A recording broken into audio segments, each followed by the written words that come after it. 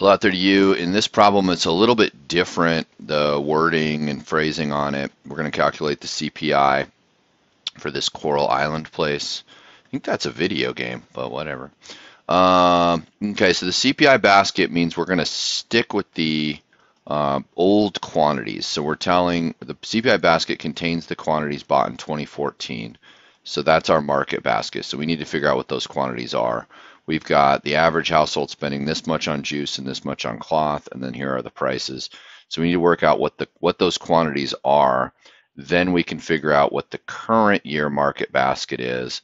And then the CPI is current, we'll call that current basket, divided by the base basket. We actually know the base basket because it tells us right here, $60 and $30. So that's $90. So we already know that this part of the current year CPI is going to be 90. Okay, so we just need to figure out what the current basket is. Okay, so the average household spent $60 in 2014, and the price of juice was $2. So we're gonna this formula for this is the spending over the price. So for juice, it was $60 over $2 gives us 30. So the quantity of juice is 30. So 30 bottles of juice makes up that part of the market basket.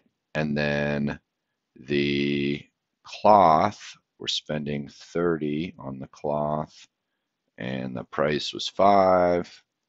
So 6 yards of cloth. Okay, so this is the CPI quantities, and then we're going to use the new price. Okay, so the new price would be 30 bottles times 4, so that would be 120 plus 6 yards of cloth times $6 a yard would be 36. Add those together, we get 156 rather. So that would be 156 over 90. This is going to give us the CPI of the current year. So 156, I'll show you what I'm doing here, divided by 90. Oh, and then you have to multiply this by 100. Just kind of goes without saying because it's an index. So it'd be 173.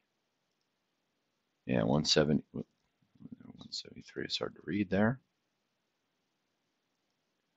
173 is our CPI for the current year. And if I wanted to know the inflation rate, if 2014 is the base year, there is a formula for this. It's new CPI minus old CPI divided by old times 100 again, because it's a percent. So here we would go 173 minus 100 over 100 times 100. And this is pretty easy because if you're going away from the base year, whatever the number is as a change to the base year is going to be what you get. So you get 73%. Okay, so 73% inflation, that would be really bad. I feel bad for the people of Coral Island.